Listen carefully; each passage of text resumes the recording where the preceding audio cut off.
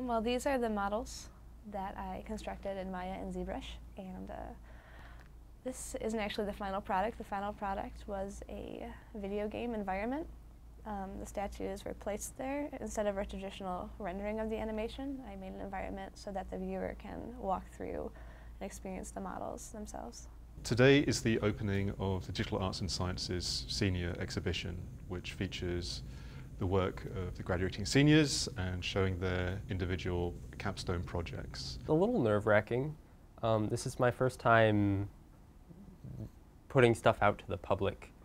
I mean, normally it's just been friends or family that I've been showing my work to, but this is our big stuff.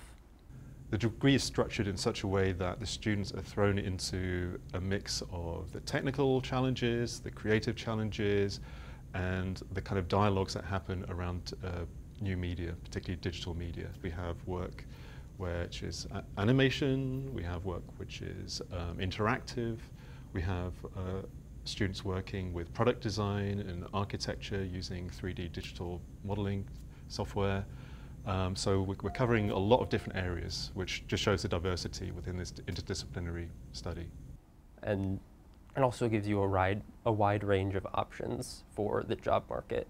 So you can either say, I would like to focus in software engineering, or I would like to focus specifically in the more artsy side of it. And so it's good.